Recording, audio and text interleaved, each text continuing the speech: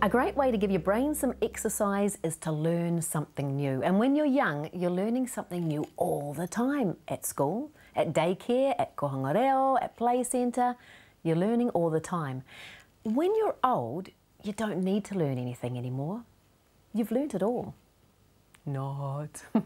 No, doesn't matter what age you are, it really pays to learn something new every day if you can. It doesn't have to be a really hard something, it can be really simple. Remember yesterday, Noah showed us the different brains that the Centre for Brain Research have in their labs. We learnt which one was the human brain and that the brain of the human adult is bigger than the brain of a monkey's, a cat's and a rat's. Of course, we don't go walking around with our brain exposed all day. That would be ridiculous. It wouldn't be protected. What our brains need is a hard layer of protection. Our skull. That's a good start. But what it also needs is something else, and that something is cerebral spinal fluid. Well, today Noah's come back, and this time he wants to show us one of his favourite experiments. What's this experiment all about, Noah? It's about if you're like jumping on a tramp and you don't have any cerebral spinal fluid. Cerebral spinal fluid, that's really important, isn't it? Yeah. Okay, so what have you got there? A brain and a skull. Okay, now the brain doesn't normally sit outside the skull, does it? Okay. We'll put it in. Okay. Nice and gently. Then we do the skull up nice and tight. Can't have that brain escaping. And what you're going to do is show us what it's like to bounce on the trampoline. Yeah. Without cerebral spinal fluid. Okay, here goes. Oh. Okay, what happened to our brain? We died. Oh, we certainly did. Far out. So that wasn't even really hard jumping on the trampoline. Imagine if you'd fallen off a bike or something like that without any cerebral spinal fluid. We better see what happens with cerebral spinal fluid. So did you bring some with you? Yeah. Okay, let's grab it.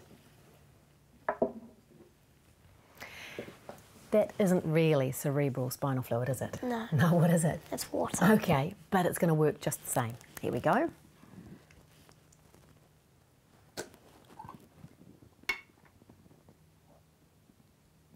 Brain lowered into the water. Great. Is there enough water in there? Yep. Perfect. Skull tightened nice and tight. And you're going to bounce on the trampoline again? Yep. Okay.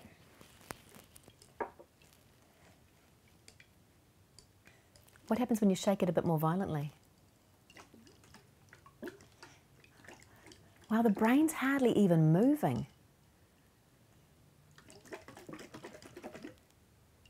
Can I have a go at shaking it? Right, I'll try it like this. You ready?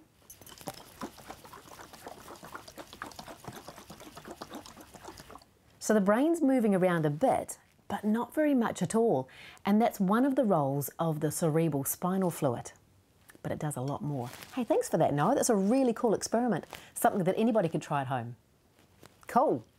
Now, that's just one of the reasons why we have cerebral spinal fluid in our head. It helps protect our brains up to a point. But it can't protect our brains from everything. So that's why we have bike helmets when we're on a bike and hard hats when we're on a construction site or around something which could potentially damage our head. When we're doing everyday normal old activities, cerebral spinal fluid does the trick. Well, there you go. You learnt something new today. Well, hopefully. And if you already knew that, you're now ready to learn something else new. So head to suzy.co.nz and check out the fact sheets from the Suzy's World program. Or head along to your local Brain Day, brainweek.co.nz. See ya. Remember, if you're enjoying these clips, like, subscribe, maybe even share. And we'll have a new guest next week. For more information, head to suzy.co.nz.